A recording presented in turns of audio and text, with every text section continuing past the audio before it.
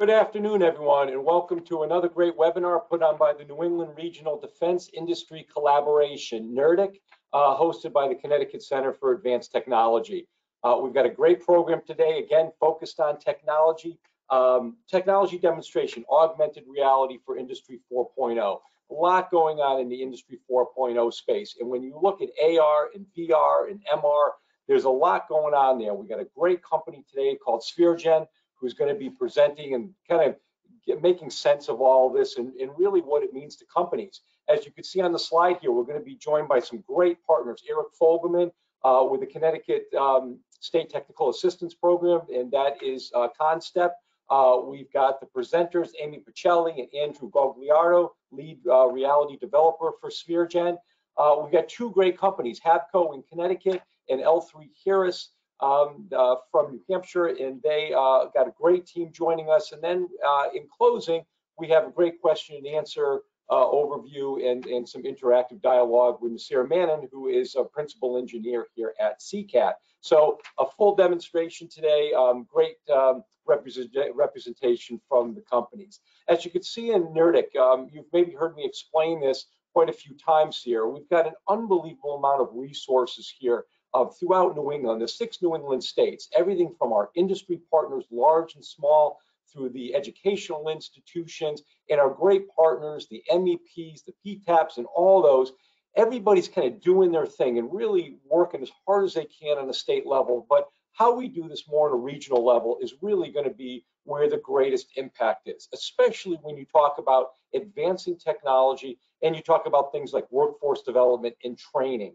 And what NERDIC is doing for all of us finally is really having that convening space, that collaborative type of opportunity. We can leverage federal funding with some of the valuable funding that's available on the state level and make sure that we're bringing the most impactful programming to the companies, to the supply chain in particular. And you see, you have NERDIC in the middle, this Industry 4.0 readiness ecosystem. And for now, it is very much around Industry 4.0. But again, topics like workforce education are going to be melded into that.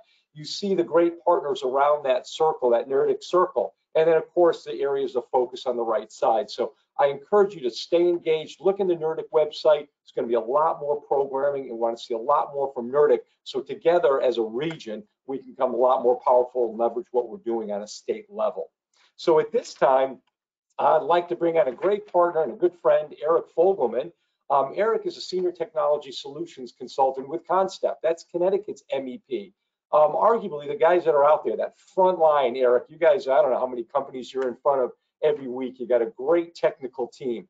And, you know, we talk about Industry 4.0, all these different programs, and you're really spearheading Siri now, the assessments that need to be done, which we'd love to hear a little bit about. But as you look at all these partners in programming, today's topic, you know, augmented reality, what does that kind of mean to you, or what do you think about that, and how do we get this to the companies and really show them what a valuable resources can be?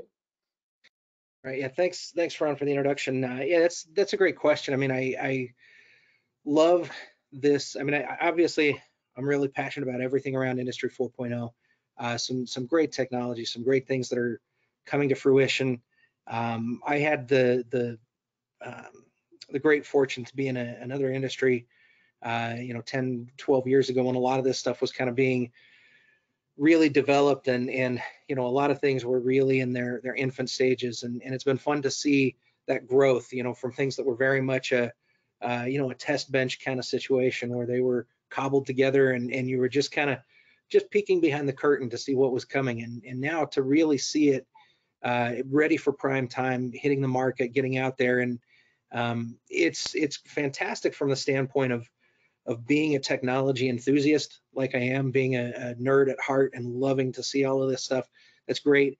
But what's more important is the impact that we have on people and the impact that these technologies have on manufacturers to be more competitive, to be more productive, being able to leverage all of these things. And I say this all the time as a technology person. I realize that it's not just about technology for the sake of technology, but it's about making an impact. And that's really the driving force behind the MEP network, the Manufacturing Extension Partnership from NIST, is making an impact on those small to medium manufacturers, bringing tools to them that they might not be aware of, helping them with the adoption of things. And this is a great partnership that we have with you at CCAT, is as we bring things to the attention of folks, having the opportunity to evaluate things and de-risk things before they jump off the ledge, so to speak, and dive into it.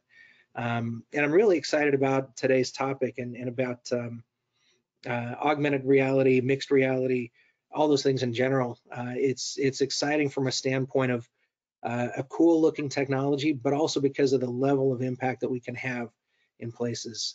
As you adopt these tools to increase the productivity of a company, to increase the productivity of your employees, whether it's a heads-up display so that they can see things in context as they're pulling parts from warehousing, or as they're assembling parts on a bench, if they can see guides and work instructions right there in front of them.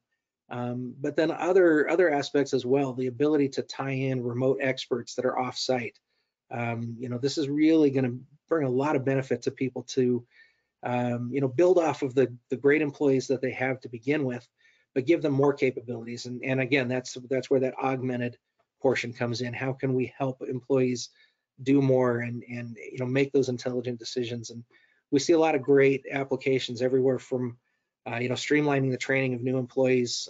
We're big proponents of the training within industry, TWI methodology, and I feel like this dovetails perfectly into that, because you can have things go through a virtual training of something, see things in context, see things, not just words on a page, not just somebody talking about it and kind of waving their hands, but you can see that virtual representation of it. Even benefits like teaching somebody how to use a new piece of equipment. There's always that fear when you train somebody on a new piece of equipment that they might crash a spindle into a workpiece, or they wander a little too far from the parameters and bad things happen. So helping people have that safe environment to learn a new piece of equipment and try things out, crash the spindle virtually a few times before they're at the $250,000 machining center. So but really it's exciting, and I've had a couple of opportunities to visit with the folks at SphereGen and look at some of the things that they're doing, and it's amazing the way that they're using the technology, the things that they're enabling people to do, and I'm excited to be sharing this with more people through this project. Is there a guy? I don't know. Usually I have a couple of questions, follow-on questions, but man, you hit everything right on the money. I share your passion. You get so excited about all the things you see, and maybe you can get kind of overexcited in some of the technologies, and some of them won't have the impact, or maybe aren't ready for the impact. So I think what you said is so vitally important, and even to this audience and those that we interact with, is we spend a lot of time looking at this stuff. So we know, or are confident this can make an impact, and we're going to hear from the companies because they're the ones that matter in the end.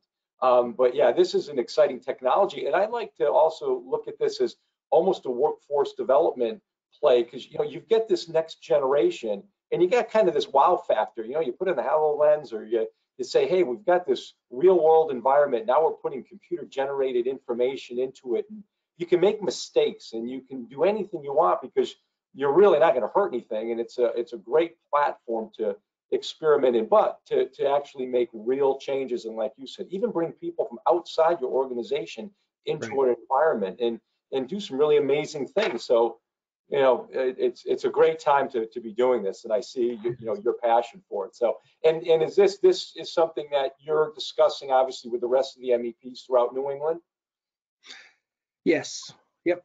Yeah, it's as we look at the different tools that are out there, this is one of the great things about that MEP network, at a national level, but also at a regional level, is the ability to see things that we come across in our areas, share those insights, share those new tools that are out there, expand that message, and help the people like SphereGen who are developing these technologies get to a broader audience, but then also helping the small manufacturing community who's really struggling to try to find, like you mentioned, it's an information overload. There's so many different resources, so many tools out there, and you go to a website, and of course you're going to get the the great sales pitch, you're going to get the cool looking videos and demos. But having those resources and those people who understand, what does it take to deploy this? What's the real story behind, it's easy to use. What's the real story there, and what is the real effort that's going to be required, and what are the real benefits that can come out of it? And so sharing that information, sharing that understanding is such a critical piece of this for all of us to expand this in our region and nationally, and really, help the U.S. manufacturing community excel and leverage all the benefits of these technologies.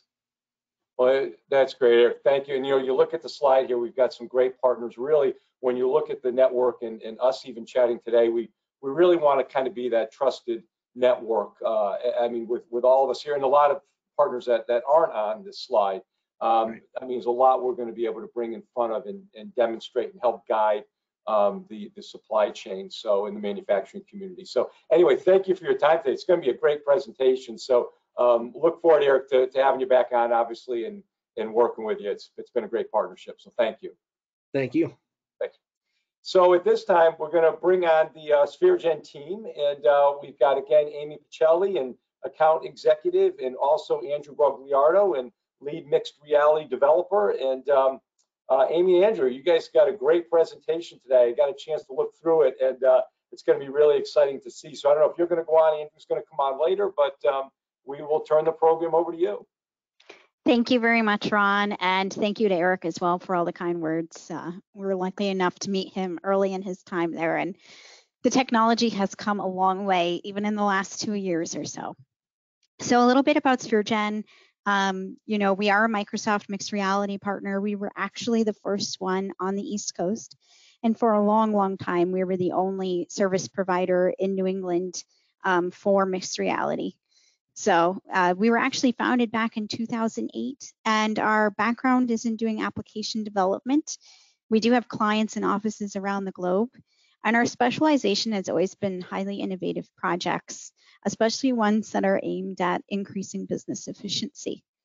We do have our own products as well that we have split out now in 2 separate companies. We have 4 areas we work in. The one we're going to focus on today is mixed reality. And we'll break down for you in just a moment kind of what mixed reality is. But we also work in virtual and augmented reality as well. Mixed reality and augmented reality are very similar, but you'll see a couple differences in our next slides. So what are the differences? Some of you may already be familiar with these terms: virtual reality, augmented reality, and mixed reality. But for those who aren't, we wanted just to take a minute or two to break down what the differences are to help you understand what's happening when we show the demos of the projects that we did later on. So virtual reality, that's probably the one that is the widest spread in the market. People are the most familiar with it. It's a fully enclosed headset, so I wouldn't be able to see anything outside of that. And it's all virtual content and virtual graphics. So this is really practical for people who are training, but not practical if you need to walk around or move at all because you can't see where you're going. The next one is augmented reality. So augmented reality is in the real world. A lot of people are familiar with this, but might not affiliate it. It kind of has an overlap with special effects. The difference with augmented reality is it's virtual content that is broadcast over the real world, but it's done in real time. So it's just augmenting what's already there. You'll notice in this picture, the robot is right in front of me, and that's because usually augmented reality is on a phone or a tablet, and it will just project inside of that device onto what you immediately see. So if I walk to the kitchen, the robot would be following me there as well. It's not permanently stationed where I've placed it. And finally, mixed reality, which is what we're going to focus on today. Mixed reality uses a unique subset of basically anchors that can pin it to a real world location. And that's kind of why it's mixed reality, because it's mixing the real world with virtual content. And you'll notice here the robot's actually pinned to a specific location. We find that for manufacturing, usually this is the most practical because you want something stable and anchored to a specific item. And that way, if you're overlaying digital content, it's not going to shift or move, which is something that we actually worked a lot on in these projects. So best use cases for AR, you'll see a lot of things with augmented reality, like I said, and tablets. You can just click through the pictures, it's fine. And this is something where you are able to hold a tablet with two hands. That's when you should use augmented reality. Or if you're tying it into another system that's also mobile-based, that's a great opportunity as well. It's not really designed for hands-free. So you can go to the next slide. So mixed reality, you'll notice all of these are hands-free. This is the HoloLens in these pictures. That's our favorite headset currently because it's just ahead of the market on where the technology is at. Mixed reality is great if you need to work with your hands to follow instructions because you're able to do a pretty accurate virtual overlay of those directions. You're also able to do things like make 3D video calls as well.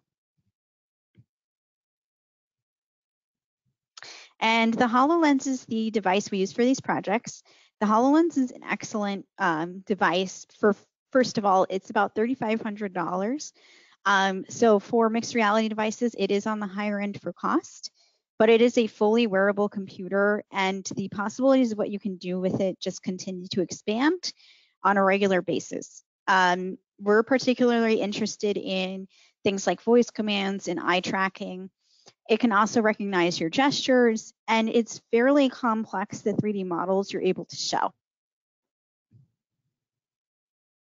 And these are just some of the features of the device. One thing to note, the battery is in the back. It's not on, it's permanently attached. So to charge it, you do have to plug it in. A lot of our clients that are in manufacturing will have a dedicated charging station. The battery life is about 3 to 4 hours, depending on what application you are using. So that's actually pretty good considering it's fully wireless, and a lot of the applications are doing a pretty heavy lift. You do not need a ton of bandwidth to use this. You can also connect it to hotspots as well, but it is fairly low bandwidth.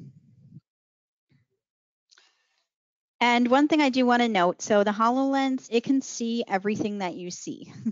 So sometimes people are not aware of that, but that's really important to note.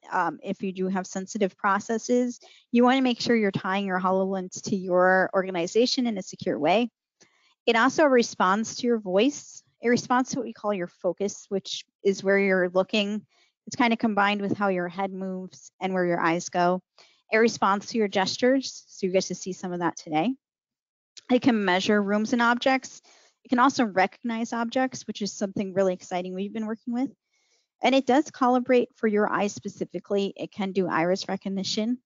And the content it projects is very interactive. So you'll see in this picture, that's me playing the piano through the HoloLens. Those sort of weird-looking things on my hands, that's the tracking that has been put on to track my hand movement. All right, and I'm going to turn it over to Andrew. Thank you very much, Amy. All right, Thank you. So hi folks, my name is Andrew Guagliardo. I'm one of the senior mixed reality developers at SphereGen, and we're going to be talking about two different partners that we worked with in order to kind of do an exploration of mixed reality technology and to kind of explore what it could possibly do for these two pilot partners. So today, first, we're going to talk about Habco and our working process with them. Next slide, please. Thank you. So we're going to talk about Habco as a company, kind of the problem that we discussed with them that they were looking to solve, what we kind of proposed as a solution, and then what we ended up putting together for Habco and kind of what the final result was. At the end of this, we're also going to invite Habco on just to have a couple comments. So Habco produces state-of-the-art equipment and technologies, as well as providing logistics support. They were initially incorporated in 1970, and they recently celebrated their 50-year anniversary. They do things like engine tooling, airframe tooling, and also are a licensed FAA repair station. So when we first engaged with Habco, we had a discussion kind of about what sort of problems they were thinking they'd like to solve with mixed reality. And one of the big things that came up is that as part of their fabrication process, they need to lay out a lot of stencil markers. And these markers can be time consuming to place, and they need to be accurately aligned and properly leveled. And this can be a tedious, time consuming process. And so they were interested in ways that they could potentially improve this process, either to speed it up, make it easier, or all of the above, by using the HoloLens and mixed reality technology. So as part of our discussions with Habco and thinking about the process, we kind of proposed that we would put together a small custom software solution using the HoloLens. As Amy mentioned, the HoloLens is a computer that basically is wearable. And so in addition to kind of off-the-shelf products, it's possible to design custom software as well. Because Habco had such a nice, small targeted use case, we were confident that we could build them a small piece of custom software that they could use for this demonstration process. So we had a couple of prerequisites that we needed to basically have to make this work. And those included things like a 3D model of the item that Habco wanted to lay stencils on, as well as all of the information from Habco about the stencils themselves, their placement, their font, things like that. And as part of the solution, we were going to use QR codes as a way to anchor the hologram. So as Amy mentioned a little bit earlier, the HoloLens is spatially aware. So it is mapping the environment around it and mapping its 3D space. And we can leverage things like QR codes to place anchors to tell it where to locate a hologram and to help lock that hologram in place. So after we basically put all of these prerequisites together, we started to kind of get to work and started to collaborate. And through an iterative process, Habco generated a 3D model markup, basically using CAD software, and then passed it over to us at SphereGen. We went through and cleaned it up because there are some modifications that usually need to be made in order to put it on the HoloLens, and added things like the appropriate fonts, sizing, and location for the stencils. Going back and forth with Habco, we also kind of thought about where we were going to place the QR code and set up the marker so that it would be easily kind of added to the device. And as these pieces of equipment are basically coming off and need to have stencils applied, it was important that we made something that was kind of reusable. So if you can actually see on the right-hand side there, there's this little circular disc that was a QR code that we magnetized that could just easily be attached to the piece of equipment, scanned, and then Habco could use that to lay their stencils and then pull it off and put it on their next piece of equipment. So we wrote some custom software using C# code and an application called Unity in order to have the headset identify the QR code and lock it into place. So as I mentioned, this was an iterative process. So we passed the solution over to Habco as soon as we had something working and had them kind of start playing with it and giving us feedback about what they thought and what kind of needed to be adjusted. And that part I mentioned about the magnetized QR code was something that we kind of discovered as we were thinking about it, and we kind of deliberately set it up so that it could be easily affixed. Another thing that we noticed was that the stencils needed to be properly leveled as well. So not just in the right location, but it's very important that they're properly leveled. And we were actually able to use the accelerometers on the HoloLens to actually determine the direction of gravity and then make sure that the stencils, even if there was something off with the scanning, would autocorrect and level themselves properly. Another point was because they might be doing multiple pieces of equipment in a single run, the application needed to be able to rescan a new anchor. So if they were to scan an anchor on a piece of equipment, the hologram and stencils would pop up relative to that anchor. And then when they move the anchor, they need to be able to reset everything attached to that new anchor. So we incorporated all of those changes and then delivered the application changed back to Habco for them to try again. And throughout all of this, Habco was testing it out and training themselves on how to use the HoloLens 2 as well. You can see actually in the bottom right corner there, this is a little menu we added to allow to be able to rescan the QR code and also to auto level the stencils. And this is a menu that's tied to the user's hand. So it's completely out of their way until they put their hand palm up, and then they have to look at their palm to pull up the menu. This makes it very easy to access without being intrusive. So now we're going to show two quick little videos The first video is going to be the previous method that Habco used for laying out their stencils. And then it's going to follow up with an example of a video taken from inside the HoloLens of what our solution looked like. So in just a moment here, Donna will be playing those videos for us.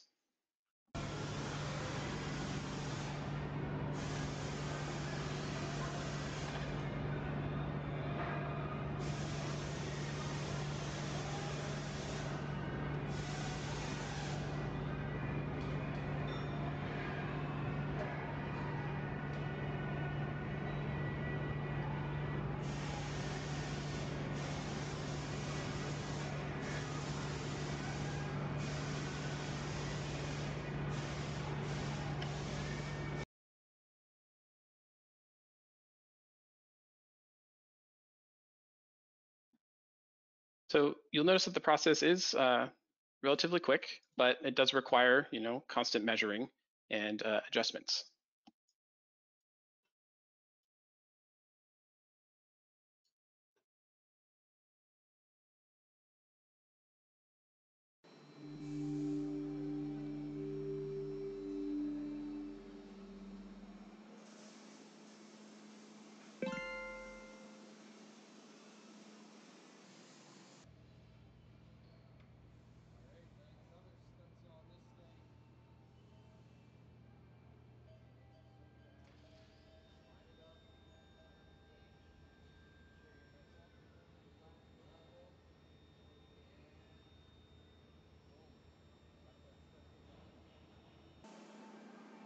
This thing makes it so fast. Just line it up, line up the H, make sure you're nice and flat and level, and boom, got that stencil done.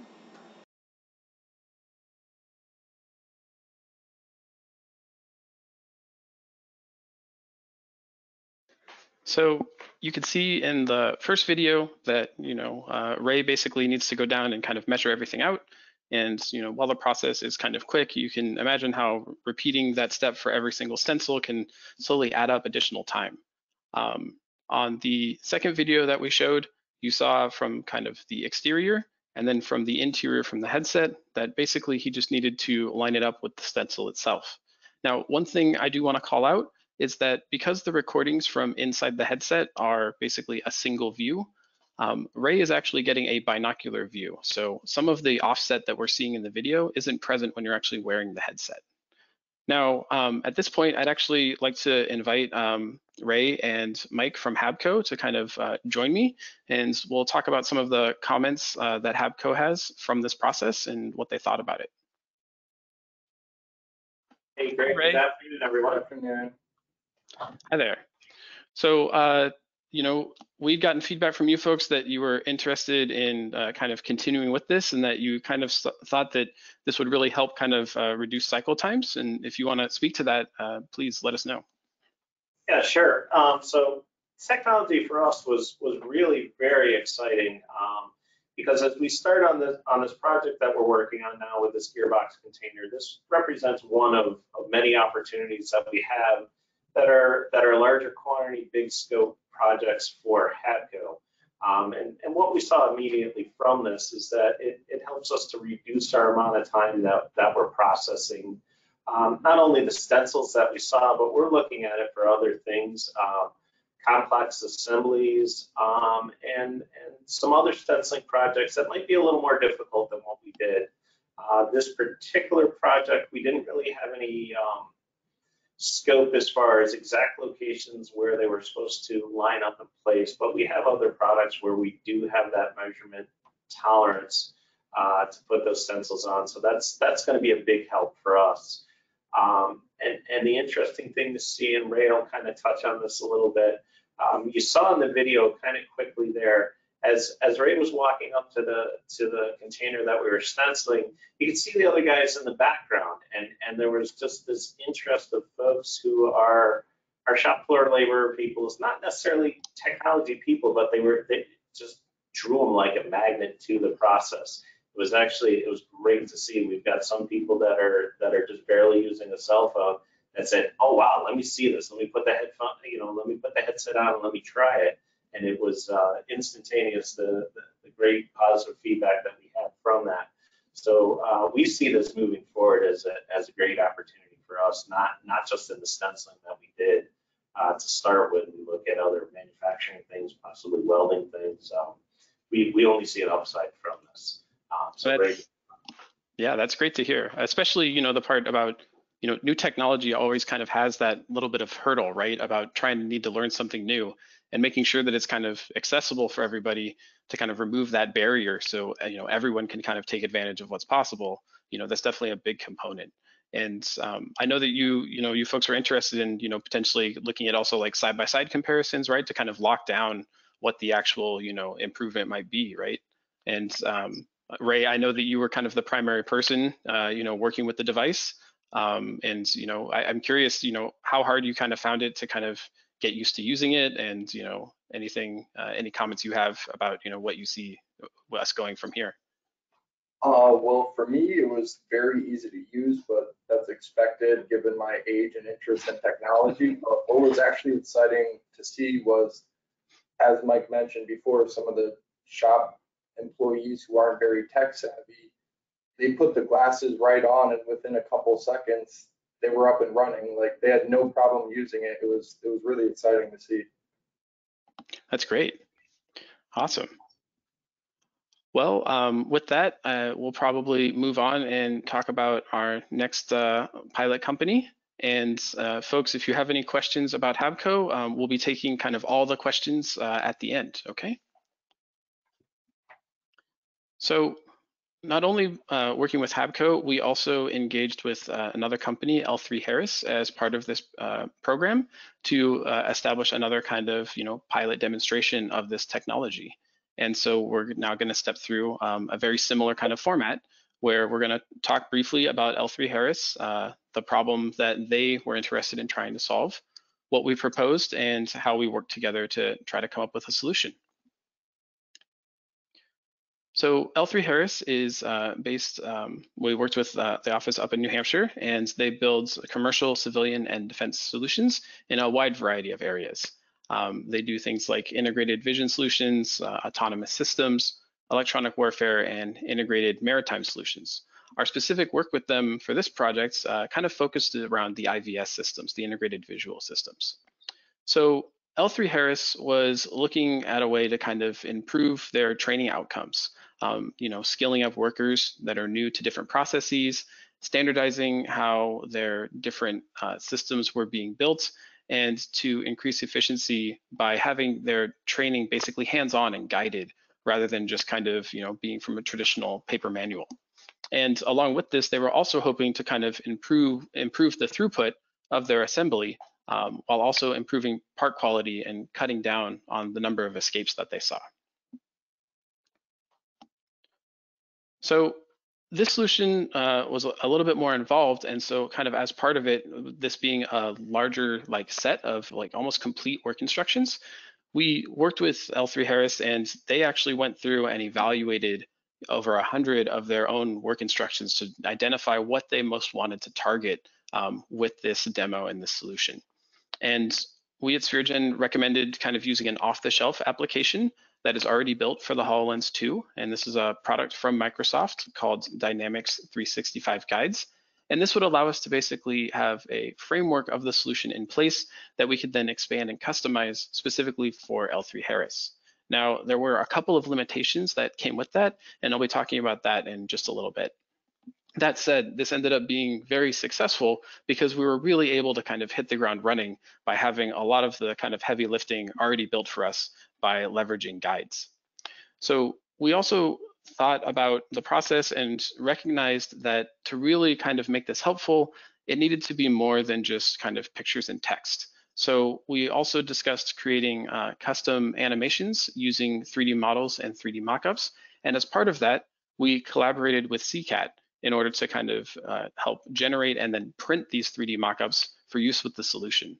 So what was really unique here was that there was kind of this like, you know, three-way collaboration happening between CCAT, ourselves, and L3 Harris. And it made this process a lot of fun to work on. So when we dug in, we essentially, started out with L3 Harris, looking through their set of work instructions. As I mentioned, they went through and essentially did kind of a survey and picked out what they thought would be kind of most useful for them. They provided photos and feedback kind of throughout the process, and we had a very open dialogue basically throughout the entire time, just like with Habco. We worked with CCAT to create a mock-up of a 3D model. You can actually see that there on the right-hand side. And as part of that, CCAT also generated a 3D printed model, so an actual hard copy that was sent to L3 Harris to use with the guide that we created, so they could kind of see what it would be like in practice to create this assembly by using these augmented reality work instructions. CCAT also provided us with the 3D model so that we would be able to create the animations and graphics in addition to using the photos and text that L3 Harris provided. As part of this, we also trained L3 Harris in how to use the HoloLens and the solution, just like with Habco, and added all the work instructions into the guides framework. And this was a very iterative process. So as we were going along, we were creating and adding additional animations. We were adjusting things through the work instructions. And what was really great was that, by using guides, this process was pretty easy and able to kind of have very quick turnaround. So after we did some initial trials of the work instructions, the response from L3 Harris was really positive, but we needed to continue to make some, small adjustments as we went along. And so, as I mentioned, as we continued with this, we saw certain areas where it would be helpful to add an additional image, certain areas where maybe an animation would help make things a little bit more understandable. And we also had some discussions around, what the future work might be and how to expand the solution and the requirements. So as part of this, not only do I want to talk about what was accomplished, I also want to talk a little bit kind of about what was learned here. And one of the things is that L3 Harris, having defense contracts, has a lot of things that have ITAR requirements. And one of the downsides of Microsoft's guides is that it does have some ITAR restrictions at this point in time. So we had to have some discussions about what the capability in the future would be to be able to still leverage something like this while being ITAR compliant. That said, we still kind of did a great job with this project, and it was really great to rapidly iterate with CCAT and with L3 Harris. And we definitely heard also, and we'll hear a little bit later, that some of the folks from L3 Harris, specifically in the IVS division, saw value in this experience and definitely were interested in seeing more about what the HoloLens can do. So moving forward, we're going to be exploring more options about how to continue with this process and be able to work with ITAR requirements. So next up, we're going to have a video that shows kind of a couple of selected snippets of the solution that we put together for L3 Harris. And there's no audio for this, so I'm going to describe certain portions of this as we go. But essentially what we're going to see here is we're going to see from inside the headset an example of someone kind of doing a dry run.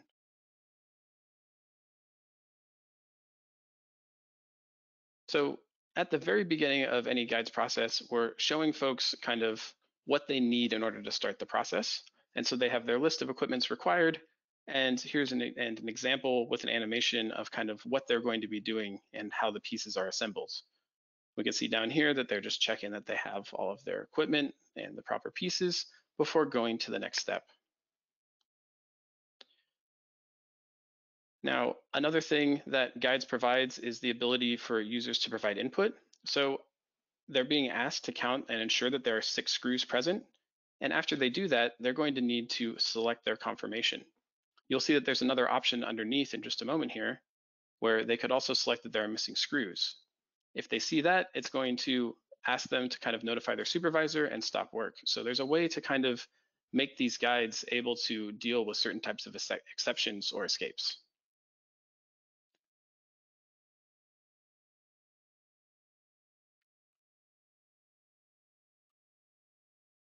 And so for some of these steps, you can see we're providing images.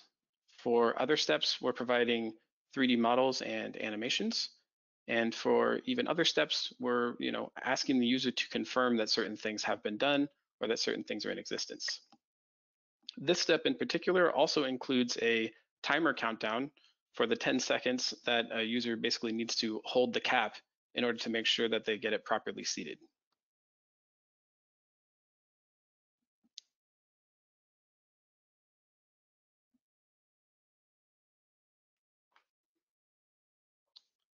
And finally, at the end of this process, they're asked to verify that all of their work has been properly completed, and all of this information gets captured and can be reviewed that they verified and checked off that all of these steps were done.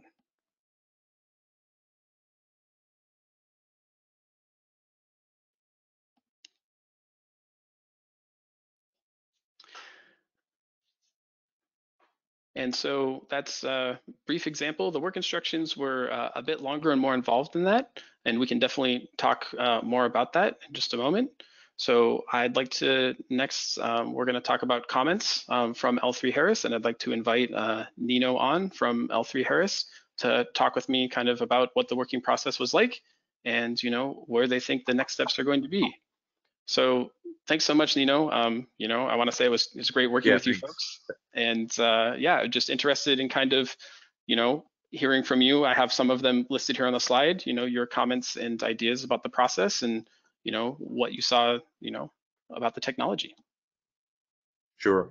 Yeah, and thanks so much. As Andrew was talking, we ran into some hurdles due to some of the ITAR restrictions, and I want to make sure I give a big thanks to NERDIC, CCAT, and SphereGen to work through this process. It's a lot of enthusiasm from the team.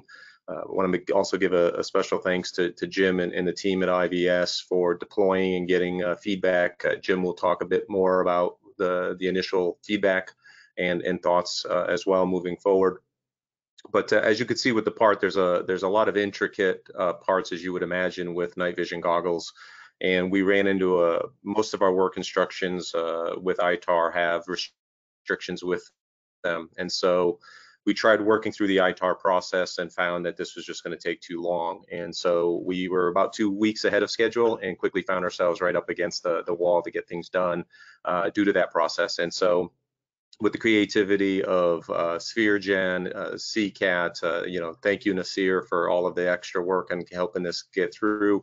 We created a representative part that had all of the things that we would be interested at IVS, an optics path, a cover, processes of applying coatings and cleaning and looking for screws with adhesives.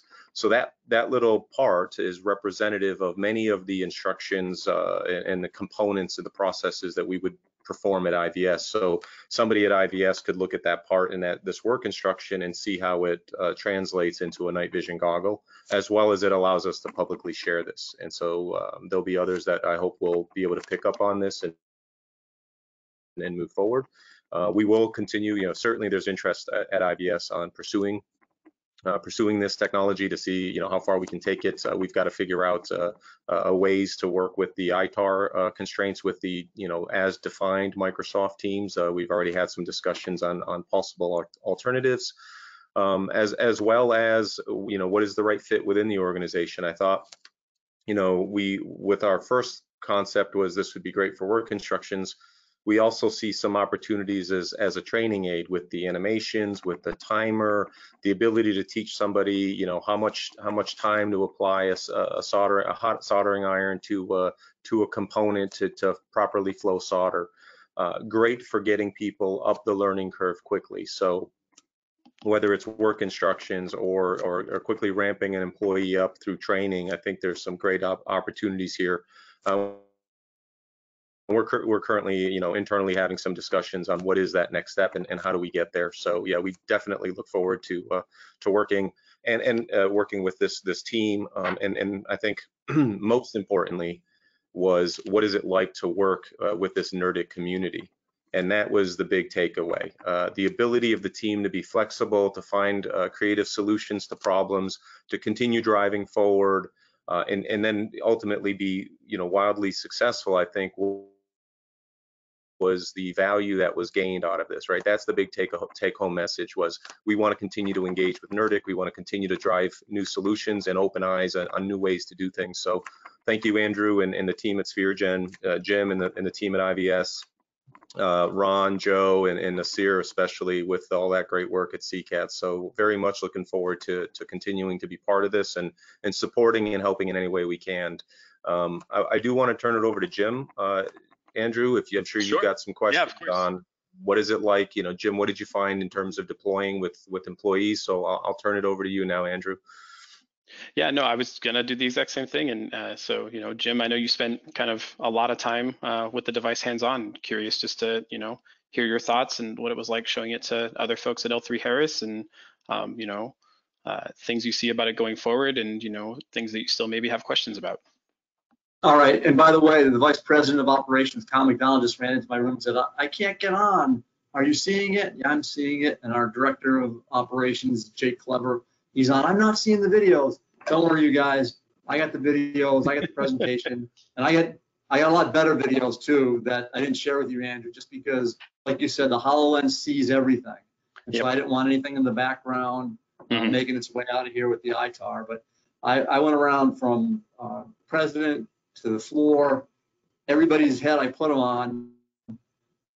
It's just like the Habco guys were talking about. Everybody was so excited. People were ready to run out and buy their own, but they had that, that amused, amazed smile on their face as they're pushing buttons and grabbing the jewels, spinning the bird around, all those things that you can do just with the demo alone.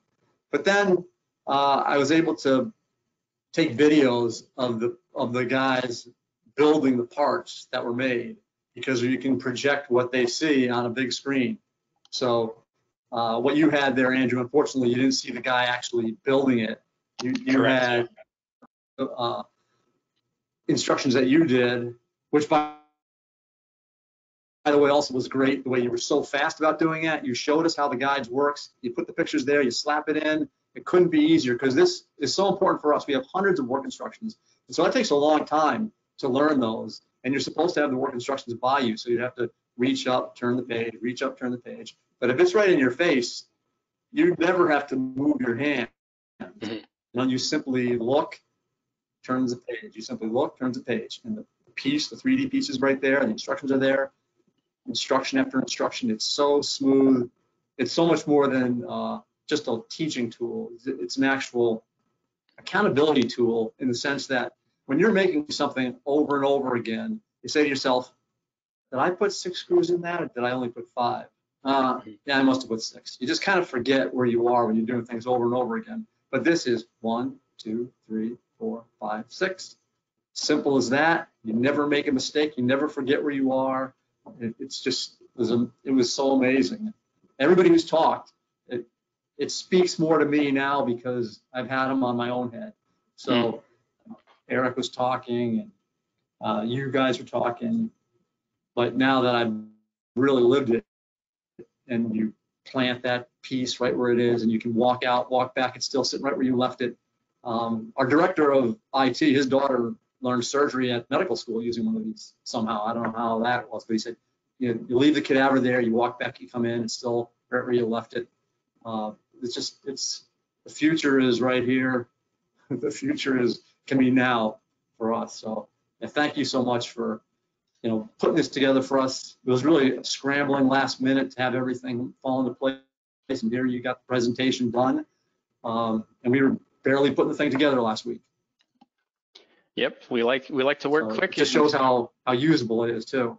Yeah, and that iterative process was really important. That was great. So I definitely want to make sure that thank you to all the folks from L3 Harris and all the folks from Habco, because this wasn't just like us putting stuff together, right? This was a collaborative process all the way through, and that was absolutely amazing. So thank you so much. With that, I think we'll probably open up to some questions that folks have, either about, hey Jim, either about I didn't realize I had to turn it on myself. Oh, okay, yeah, no worries. Either about Habco or L3 Harris, and I'll let Nasir kind of take over from here, and happy to answer questions. Yeah, thank you to all of you, Andrew, Amy, Enrico, James, Ray, Mike. Just really, it was a pleasure working with all of you. I want to take this opportunity to say to everyone that's on the call, if you have questions, You've got folks that use the technology. You've got the experts in the field. Use the right-hand panel of the GoToWebinar. You'll see a little questions panel that you can go ahead and type your questions in, and I'll go ahead and read them out to the whole audience so that we can get them answered for you. Now's the time. It'd be great if you can get these questions in. So I do see some coming in here. I'll read the first one. Were any of the features in the example created above and beyond basic functionality of the guide software solution? Yeah, definitely. So, you know, we worked with Nasir and with L3 Harris basically to generate all sorts of custom 3D models and 3D pieces. So that 10-second countdown, that was just a kind of a custom animation that was added in. Now there are numbers and things inside guides, but there's not really like a timer or anything. So we just kind of built that very quickly to facilitate that need. There were also animations to point out where the different screws were on the assembly. And there were also basically other animations to show, you know, seating that ring over the front end of the assembly and holding it in place so it would get glued in place. In addition to that, you know, basically every part of Habco's was also completely custom. So the, you know, the model of their piece of equipment was something that they provided to us and that we cleaned up. And also, you know, the stencil markings essentially were kind of custom designed based on the specs that they had provided to us. Another question here. It might be applicable for both L3 Harris and Habco. What features would you like to see moving forward with the HoloLens?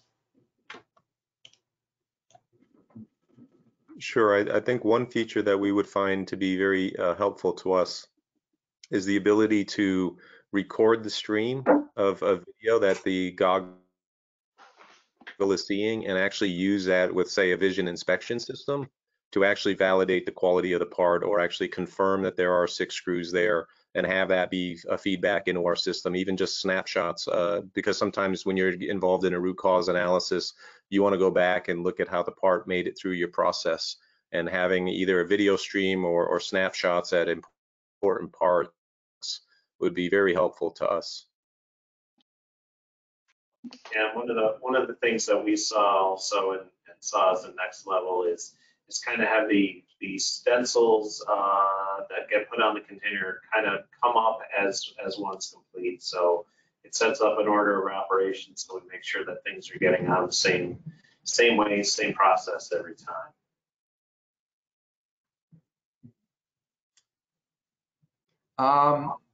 Some of the other questions that I see here have already been answered, so I'll go ahead and skip over those. Another question for both L3 Harris and Habco, what would an ideal system look like?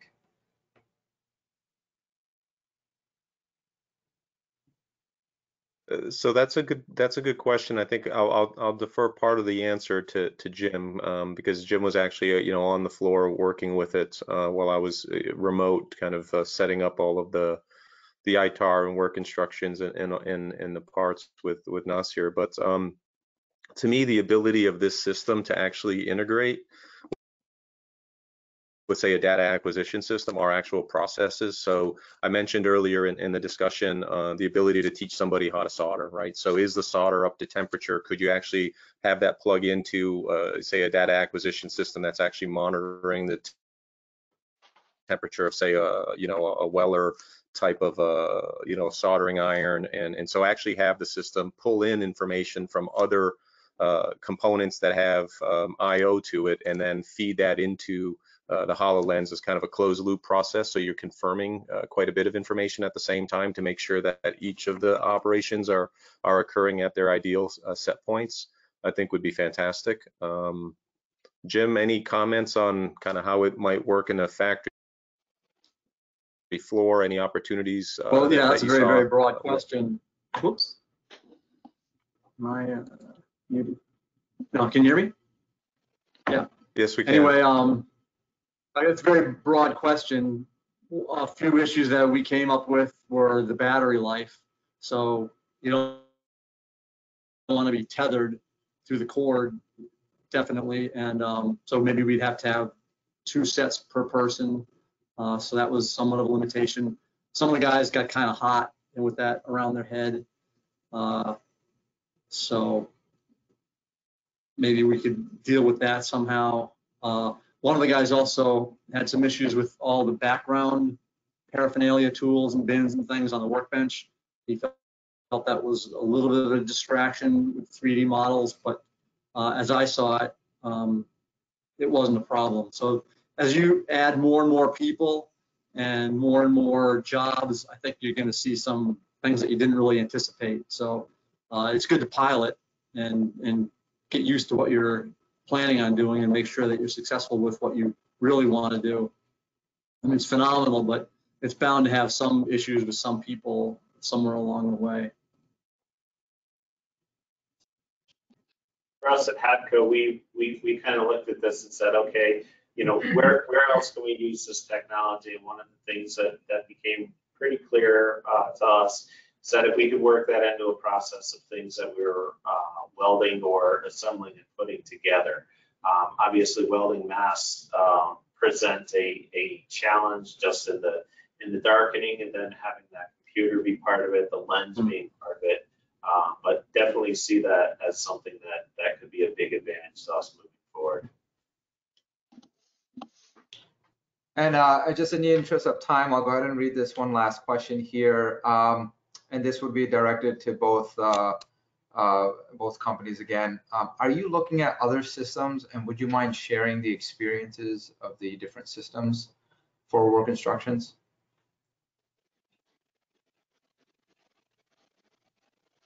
Well, we're looking Sure. at a light guide system, and I talked to Andrew about that too. And there's not really one instead of the other. Maybe Nina was about to say this as well, because he said the same thing to me. And that's each thing has its pluses and minuses, and you use the preferred one in the area that you want it to be used at, and then use the other where that works out better. Right. For us at HAPCO, this that's. Oh, sorry about that. This is the only technology that we're evaluating right now. Yeah, and I was just gonna, you know, with the recommendation from HAPCO on welding and my interest on soldering irons, right? Maybe there's a potential future of a thermal camera. I could see it, and so one of the things that I thought was really great about this system is, again, as teaching somebody how to do, you know, how to perform a function as part of a trade and learning a skill set. I could see it, you know, being fantastic for welding, right? In the welding pool, what's the temperature? How are you getting there? Similar to many of the robotic systems, except you have a human in the loop and you're feeding them the temperature profile. You know, for that same reason, on our end, it would be kind of the soldering iron and making sure the components are getting to the right temperature, having some sort of a feedback. I was talking about getting that information in from a soldering station as part of some I/O, but if the HoloLens had a you know, a thermal camera on there, maybe that.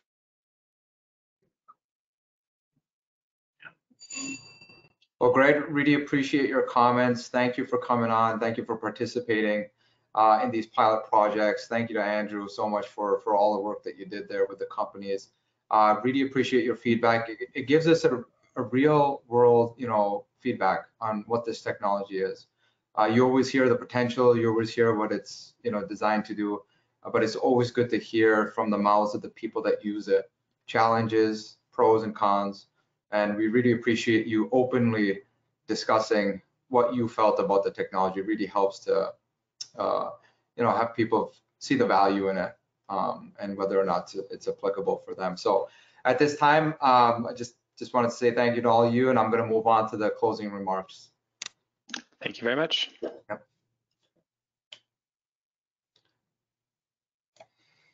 So we have opportunities for defense supplier companies to participate in technology demonstrations, as you saw here. If your company has had at least, I think it's about 5% of your sales in one of the last 5 years that ultimately benefited the Department of Defense, we do welcome you to apply for these no-cost demonstration projects at ccat.us/NERDIC www.spherigen.us/apply. These demonstrations are intended to be presented, so preferably we are looking for non-ITAR or export control projects. Otherwise, as we did in this particular demonstration, we'll work with you to identify components of the project that we can record and present. We do currently have additional opportunities for free 60-day trial of artificial intelligence using Stanley's DeepHow training and upskilling tool. If you're interested, please do apply by August 20th. We are scheduled to launch the 60-day trial by mid-September.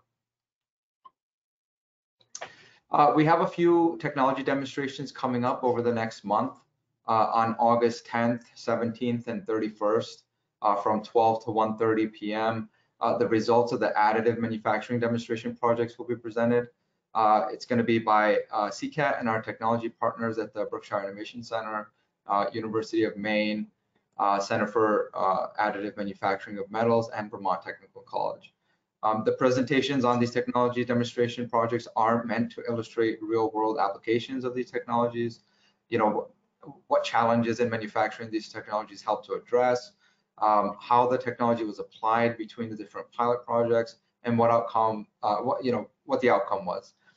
We welcome you to register to attend these presentations at ccad.us/NERDIC.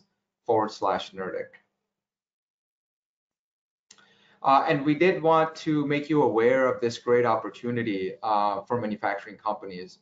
The U.S. Air Force does desire to expand the U.S. supply chain capacity to manufacture small turbine engine parts, and these are engines that produce less than 2,000 pound force of thrust.